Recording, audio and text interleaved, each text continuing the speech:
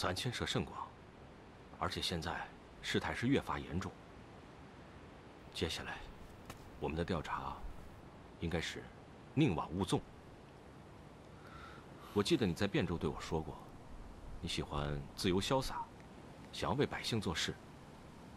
现在朝廷很多事情依然不太适合你，所以我命你离开，是想不让你做违心的事情。严大人，捏死我的温柔，随时可致整个城的百姓丧命。杀死王昭彦事小，若他不是真凶，却因此失去了线索，岂不是置所有百姓的性命于不顾？慕容姑娘说的对，大大，严大人记得你说过的自由潇洒，莫雨亦记得你在汴州跟我说过的值与不值。冒险并不重要，重要的是为什么事而冒险。任杰兄，浩辰一向欣赏你的胆识和智慧，可江湖有江湖的规矩，朝廷也有朝廷的规矩，有时候一意孤行，并不能救人，反会坏事。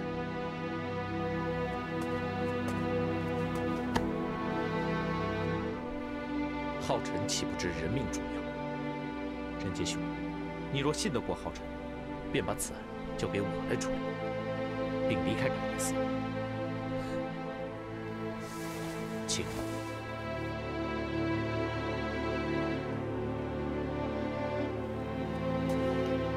我们走吧。啊，狄仁杰，没想到你是胆小怕事之人，缩头乌龟。我狄仁杰只是一个小小的叛族，怎能不听两位大人的命令？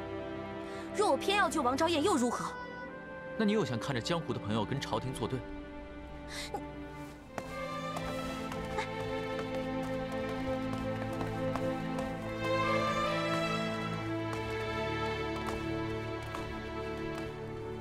蒋少卿，我们对那红尘六绝知之甚少，接下来你要如何打算？我要赶回大理寺，寻求天机堂的力量。天机堂。狄仁杰，我已经给足你面子，随你出来。你要是敢阻止我去救王昭彦的话，我就杀了你。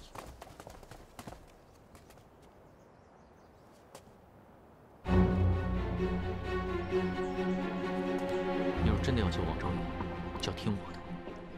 先去查看王浩德大哥的病情，有办法把他救醒最好。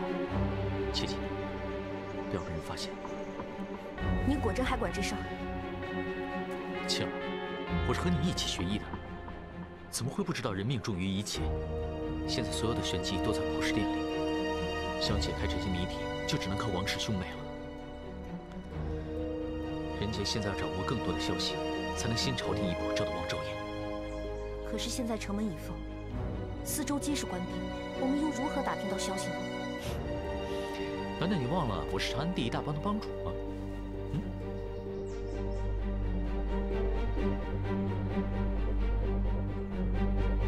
跟你们说了多少遍了，帮主什么帮主？狄仁杰才是我们的帮主，我已经不是帮主了。就是您让狄仁杰当着帮主，我们才差点跟朝廷开战，还差点自己捏死。哎，好了，都不要再说了。身为天下第一大帮，我们一定要守住信义二字，绝不能含糊。他狄仁杰为我报了杀妹之仇，我把帮主之位送给他，这是信。慕容清的药王山庄曾经有恩于江湖，我们保护他，这就是义。大家都明白了吗？帮主，长乐帮是当年老帮主临终之前托付给您的，我们兄弟为了您赴汤蹈火在所不辞，可是却不想为了狄仁杰这样一个外人死得不明不白。他这到了地府里，怎么向老帮主交代？兄弟们呐，我这话都说出去了，你们让我怎么收回嘛？帮主，我们早已替您想好了，我们造反吧！对，造反！对，造反！各位兄弟好啊！帮主，您已经令下了。属下参见帮主。属下参见帮主。参见帮主。看你们每个人神色凝重，是不是在商讨什么大事啊？回帮主话，没什么大事。帮主此来有何吩咐？帮主此次前来，正是有新的任务交给你们啊。这次的任务非比寻常，可比之前的要凶险100倍啊！哦，大大别闹了，这次任务也没什么凶险，只不过让你们把王昭燕找出来而已。王昭燕，王昭燕不是死了吗？我们有要紧的事情要问他，所以就算他死了，你们也要给我去地府，把他的鬼魂揪出来。到地府去？怎么？你怕了？张正峰，你现在连帮主的话都不听了？振峰愿意为了帮主水里来火里去，就是去一趟地府也在所不辞。好了，都起来吧。其实任杰这次前来，是想打探一下王昭燕的消息。放心，你们不用去地府找，因为王昭燕并没有死，但详细情况我们不方便跟你们说。哦，所以你们只需要提供消息就可以了。啊。帮主啊，这段时间朝廷已经封锁了长安城，我们不能妄动。我的消息信道已经断了，除非可以去城隍庙，求上那么一签。求签？啊！大理寺是朝廷审核各地刑狱重案的最高机构，为了搜集情报，故成立了天机堂，由大理寺丞直接操控，被朝廷视为最高机密。听闻当年太宗皇帝成立的天策府，亦是机密的机关，其中一职责就是在民间搜集各方的资料。他们不止搜集资料，还会对资料做出分析，其中全是能人异士，彼此并不知道彼此，以个人身份效忠天策府，却能做到府令一出，人人出动。虽表面上看起来风平浪静，实则暗潮涌动。但后来天策府似乎销声匿迹，莫非江山稳定后被太宗给解散？严大人，天下哪有永固的江山？现在的天机堂便是以前的天策府。浩臣相信，有了这张看不见的榜，总能找出破案契机。大理寺寺丞在吗？回大人，申大人一直在阁内阅案，至今未出。蒋少卿，他刚才说，申大人在此阅案。严大人，请你回避一下。好。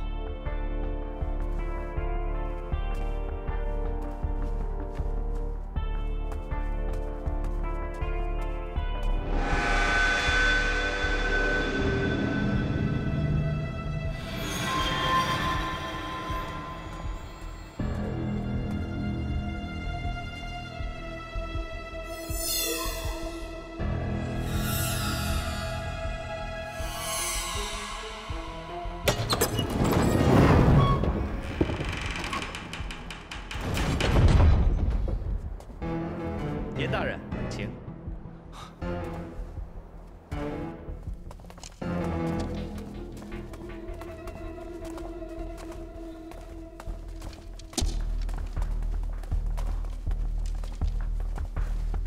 听闻大理寺深不可测，今日一见，立本是大开眼界了。这还只是天机堂的一部分，还有很多能人异士正在外面搜集资料。你现在看到的这些，全都是大唐万中选一的天机谋士，负责把搜集到的情报整理以及编序，并存入卷宗之中。申大人，申大人，严大人，赶夜寺一案，辛苦你了。哪里，申大人。你身居枢密要职，日理万机，才真是辛苦了。哪里。何禅，案情进展的情况怎么样？迷雾重重，王浩德一案，竟和红尘六绝有关，有可能是骆红尘的后人所为。红尘六绝，这是我最不想听到的名字。米丁在，去把暗号甲丑36874156拿过来。是。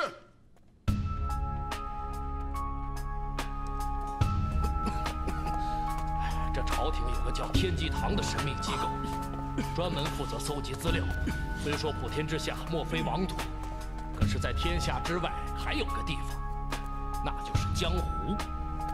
这个江湖呢，也有一个像天机堂一样的地方，不过它不会效忠任何人，只要你舍得花银子，就能够得到任何你想得到的消息。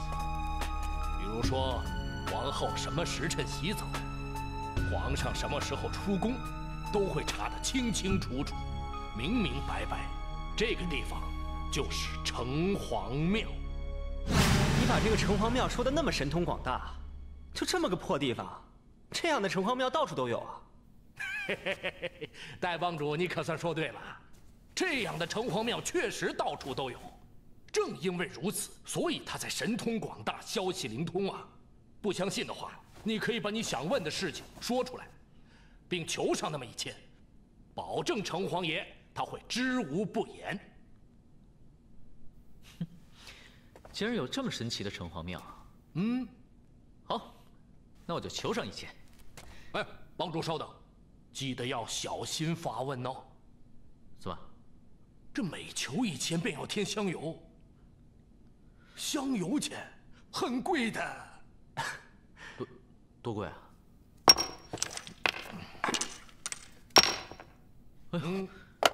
确实挺贵的。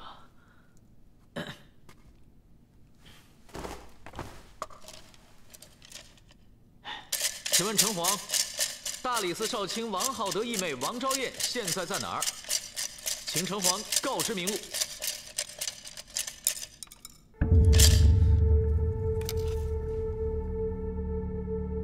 下签，这代表什么？下签代表他不知道。啊？给了香油钱，什么都不知道？你不说这城隍庙神通广大吗？我什么时候说城隍爷神通广大呀？我只是说他消息灵通，知无不言。再说了，你要问他世间没有的消息，就算是城隍爷，那他也查不出来呀。接着再求，直到摇出上签，这回是免费的，免费的啊。看来这城隍庙也不是有问必答呀。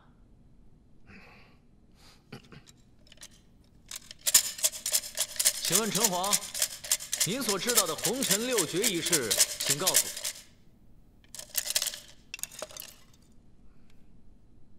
如你所愿。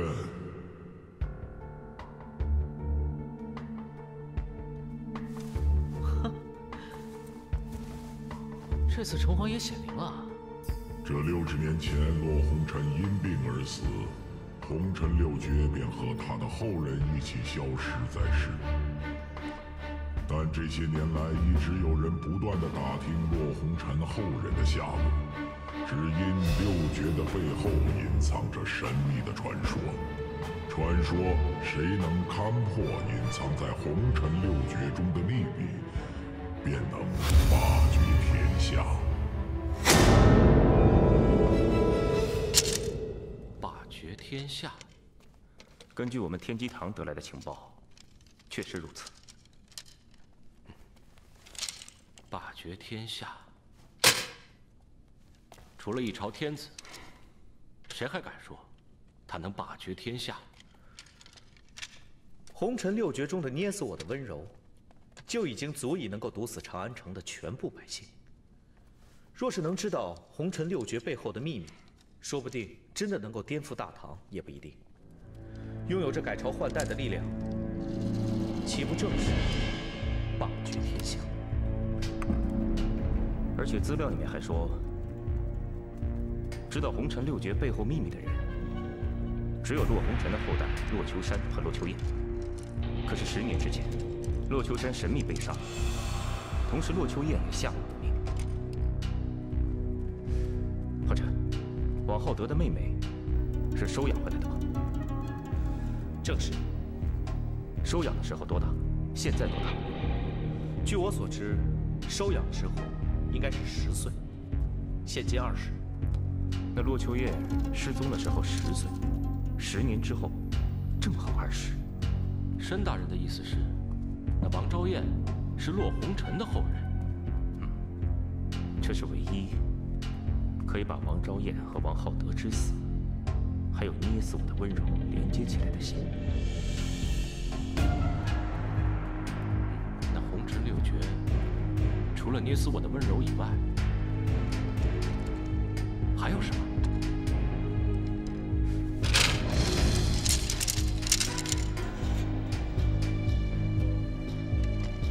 这也是红尘六绝之一。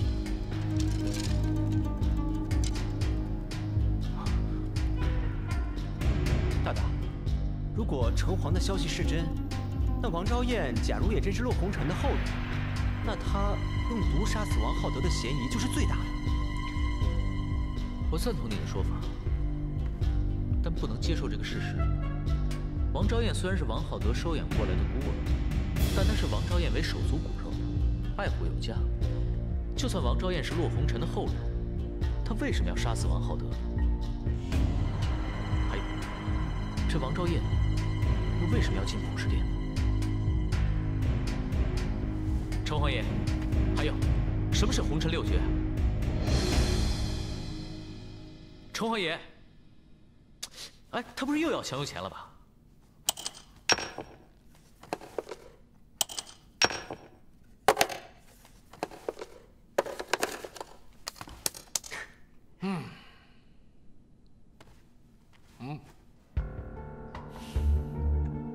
红尘六绝神秘莫测，常人听过的已是不多，见过的更少。除了骆红尘的后人之外，根本没有人能够同时掌握六绝的真相及去向。现实江湖中流传的有关六绝的资料只有4绝。第1绝就是不要捏死我的温柔。第2绝是易容装备，与为悦己者容。第3绝是一件天下最可怕的衣服，名叫解铃还须系铃人。而第4绝就是骆红尘亲手所见的大慈大悲普氏殿，城隍所知一切便止于此。大慈大悲普氏殿，难道就是感业寺的普氏殿？正是。这普氏殿原来是王昭燕的祖先建造。叶远，咱们来玩捉迷藏好不好？好。行，那你来捉，我来藏。来，不许偷看哦。好。捉迷藏哪里藏？绿草丛里藏一藏，伸出头望一望，头上一只绿螳螂，我来抓人啦！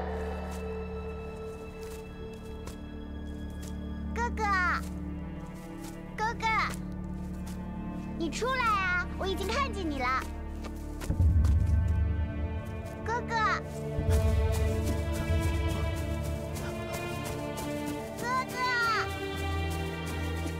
我抓住你了！哥，怎么了？爷爷，这个是咱们爷爷留下的捏死我的温柔，是六绝之一。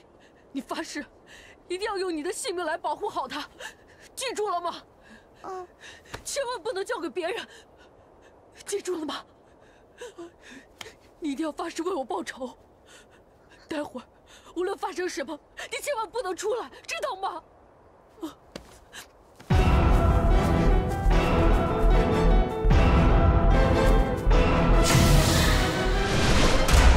这是你最后的机会，说出红尘六绝所在，就留你半条狗命。说出来又如何？还不是死路一条！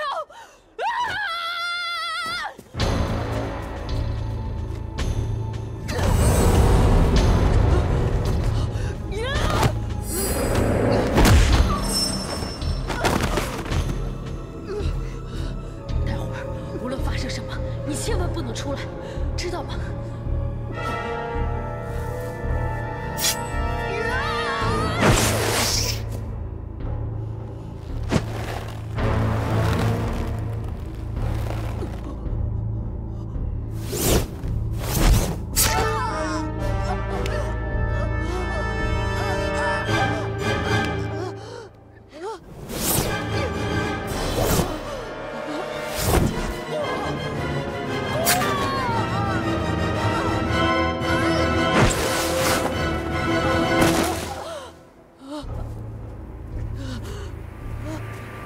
何志山，告诉我红尘六绝的下落，也许你还有活命的机会。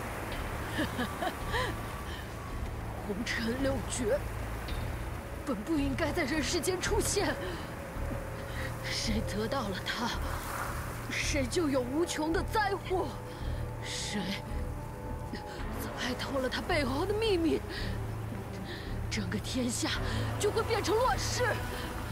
所以我洛秋山绝不会让红尘六绝重现人间。我会用我的性命洗清我洛家的冤孽。这里藏有炸药。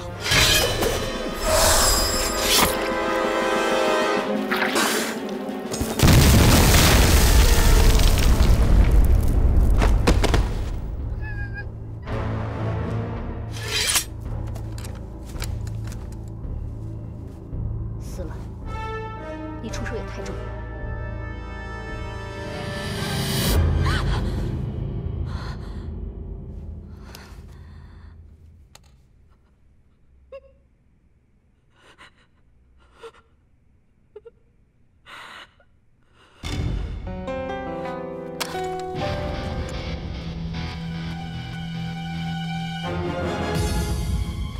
谁？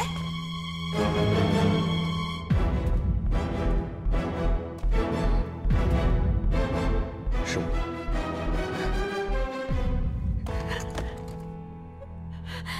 别哭了，等找到红尘六绝，替你大哥报了仇之后，我们就去大漠，与世隔绝，再也不问世事。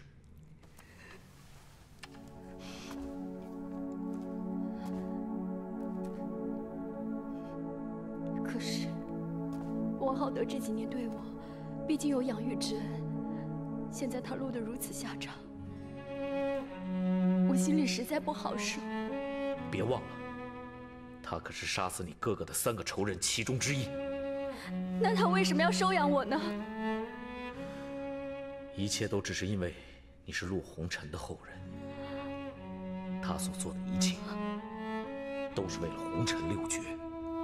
红尘六绝，想不到这么多人为了六绝牺牲掉自己的性命，所以你更要赶快找到六绝，报了大仇之后，便把六绝这不祥之物给毁掉，让所有为六绝而死的人得到安息。还好有你在，要不我真不知道后面的路应该怎么去走。你放心，我会一直陪着你，永远永远的陪着你。对了，普世殿一案有查到什么线索？没有，我还没有完全勘破普世殿的秘密。不过，我在殿里的密室中找到了解铃还须系铃人。我一定要让我的仇人穿上天下间这件最毒的衣服。好，明日我便安排让你离开长安城。现在城门紧闭，你又不方便出手，我一个人怎么离开长安城？放心，我相信你明日离开的时候，这个城门会自动为你打开。所有的一切都在计划之中，你只需依计行事就好。相信我。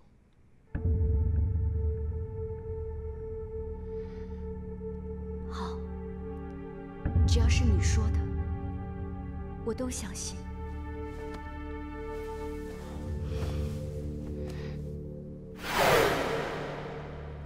你要去药王山庄找我姑姑？没错，普世殿的案件现在越来越复杂。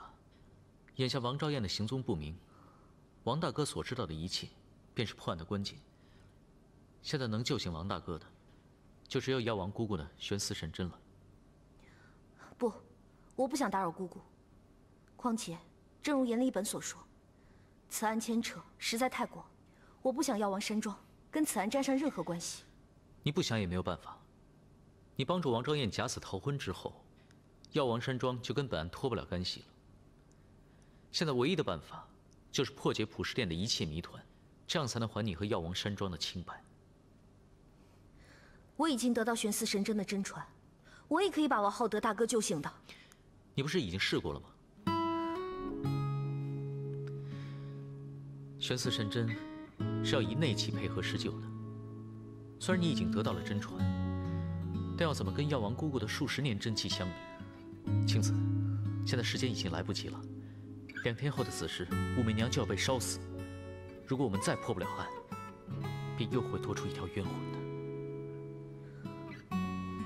看来你很关心这个武媚娘。跟这宗案件有关系的人，我都会关心，当然也包括你。墨雨和慕容宝就留下来保护王大哥，我们会尽量在明天午时之前赶回来。事不宜迟，我们立刻就出发吧。可是现在长安城门已封，我们又如何离去呢？这很容易，就靠捏死我的温柔了。药力不会过重吧？你不是早就试过了吗？你死不了，他们也死不了。现在是顺风，城外的守卫应该已经倒下了。这捏死我的温柔是仿制的，应该撑不了多久。要走就快走。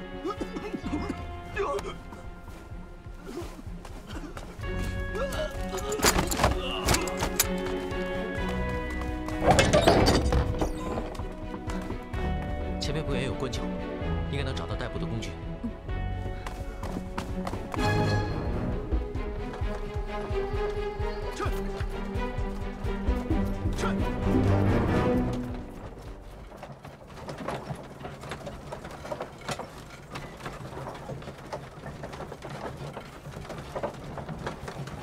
妻子，你还没有原谅我。那你呢？你原谅你自己了吗？好，我再给你个机会，重新选择。现在立刻辞官，跟我回药王山庄成亲。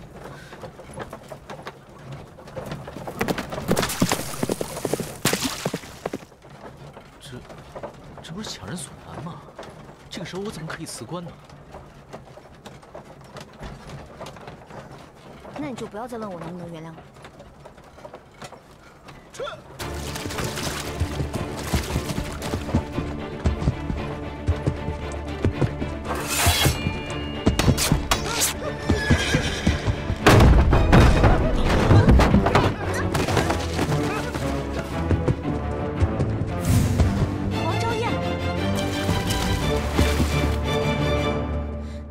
要逼我们下马车，原因只有一个，他想赶在我们前面，先一步到达药王山庄。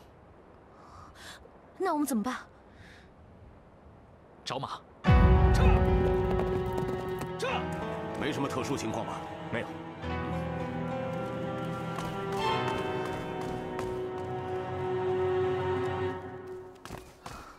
叔叔，青儿，你怎么跟这个家伙一块回来了？到底发生了什么事情？叔叔，没空解释了。王昭彦有没有来过？王昭彦，昨天长安城传出来消息，王昭彦不是已经死了吗？他怎么可能来药王山庄呢？王昭彦没有死，故事太长，一时说不清楚。姑姑在哪？姑姑在熬药呢，她这个时候什么人都不会见的，特别是狄仁杰。事情紧急，顾不了那么多了，走。等一下，慕容先生，药王山庄过去一直没有人看守，方便求医者进入，为何今日门人都持着兵器？在这里把守庄门啊！昨天长安城发生的事情传到山庄来以后，姑姑便加强了守卫，具体原因我也不知道。长安有事，药王山庄要加派守卫，这药王姑姑究竟害怕什么人来生事？叔叔，你看好大门，要是发现王昭彦的话，一定要不顾一切的活捉他。是。走。好。姑姑，青儿有急事求见。有什么急事，先放开狄仁杰的手再说吧。姑姑，长安城发生多起命案，大理寺少卿王浩德也因此受了重伤，希望姑姑即日启程，到长安城为他施救。这件事情，我昨天已经听说了。长安皇城御医多的事，应该不用我们药王山庄操心。但是。此案跟红尘六绝中的捏死我的温柔有关，王浩德是重要的证人，如果此案不能侦破的话，恐怕长安城百姓的性命会受到危机。药王姑姑，现在事态很严重，请先把私事放下，人家日后定当再向你赔罪。报！禀报姑姑，后园发生了怪事，1园子的鸽子全被人偷了。这点事别来烦我，去找管事的人吧。是。保护百姓是朝廷和官府的事，应该不用我们操心。青子，你这次既然回来，就不要再回京城去了。还有，我不想看见这个人，让他走吧。姑姑，别说了，就这么定了。滚！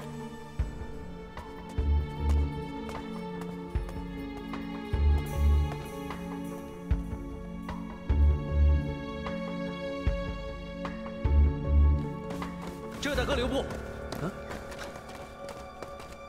鸽子的事情什么时候发生的？应该是1个时辰之前的事了。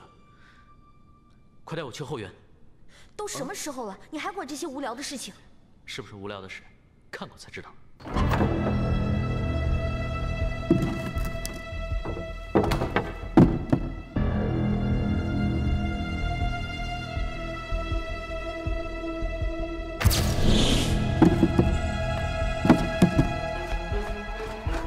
找到了。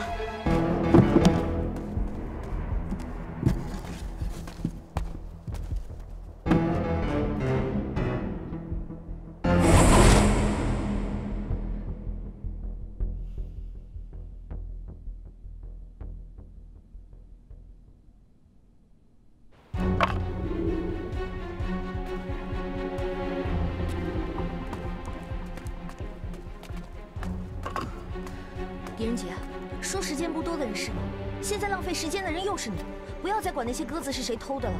我们快求姑姑去长安城吧，要是救不了王浩德大哥，可怪不得我。这偷鸽子的人轻功不弱，这偷鸽贼在后园留下了4个脚印，每个脚印之间相隔超过1丈，足以证明这偷鸽贼的轻功不俗。依这个脚印的大小来看，此人应该是女的，身高应该跟你差不多。难道是王昭燕？王昭燕偷这些鸽子用来干嘛？药王山庄为什么养这么多只鸽子呀？这些鸽子是用来联系各地药农的。那这些全都是信鸽。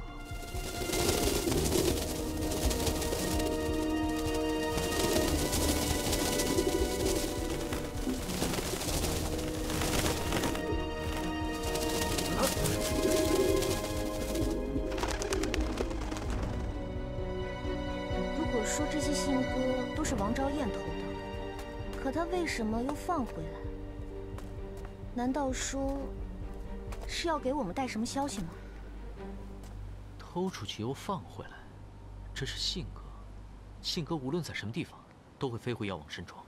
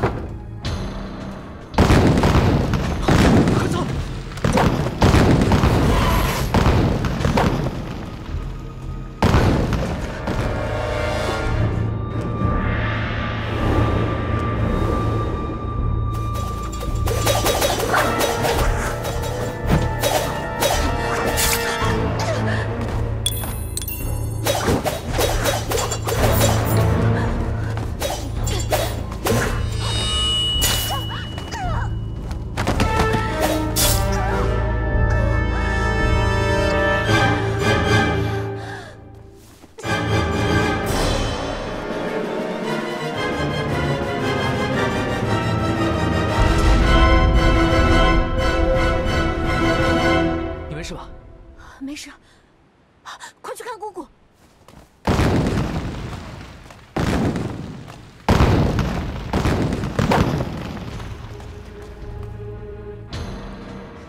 你已经穿上了这个世界上最可怕的衣服。这里还需系灵人，正是。不过，只要你交出女为悦己者容，我便放过慕容清和药王山庄的所有人。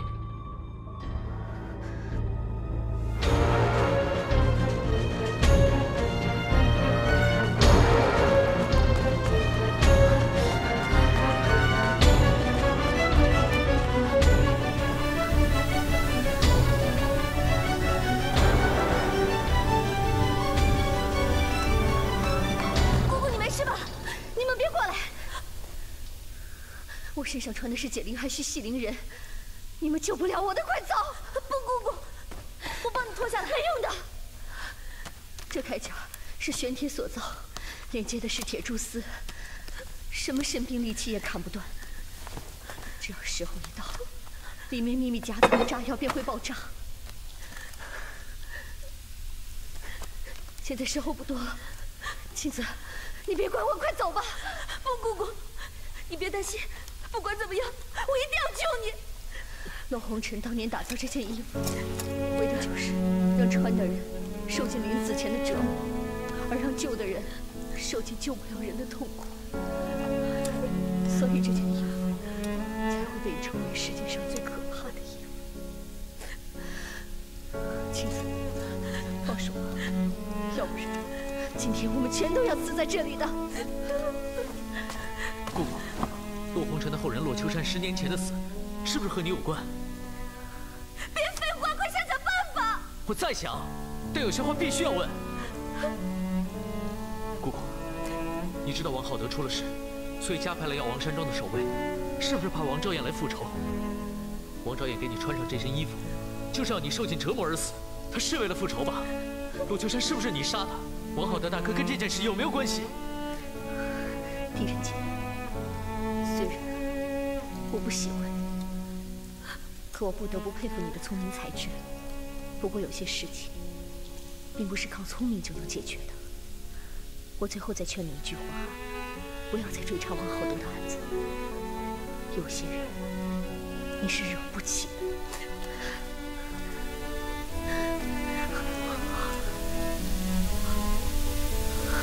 青子，你扶儿过来。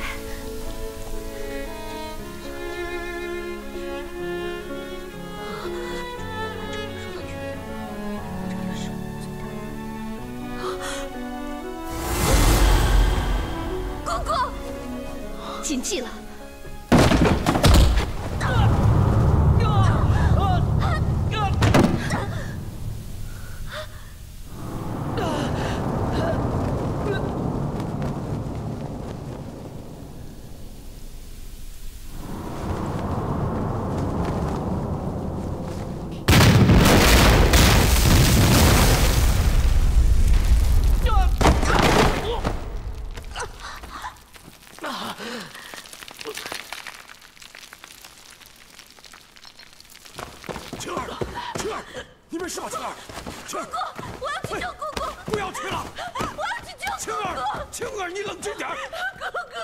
死了，救不活了，你知道吗？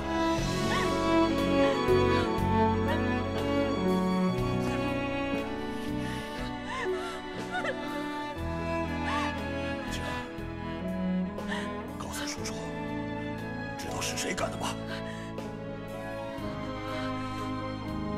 王昭彦。王昭彦，他不是刚刚在门口出现过吗？什么时候？ 信鸽刚刚爆炸的时候，他突然出现在屋里，要我给妻儿带句话，然后就不见了。什么话？他说会在药王谷外的月河村等你。哎，青儿，我跟你一块儿去吧。不，这是我跟王昭彦的恩怨，我要亲自跟他算清楚。不行，还是叔叔，现在不是争论的时候。药王山庄慕容山听令，我离开以后，一定要保住药王山庄，没有我的命令。 任何人不得离开。是。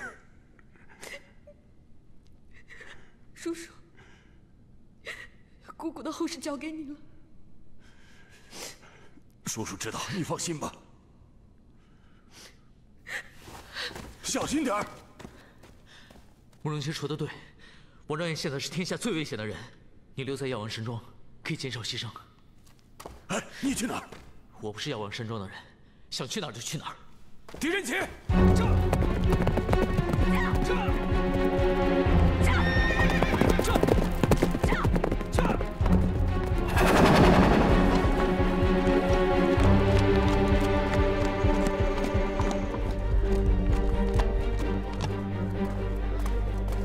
别冲动，王昭彦手上有捏死我的温柔，他想毒害整个月河村的人，不过是举手之劳。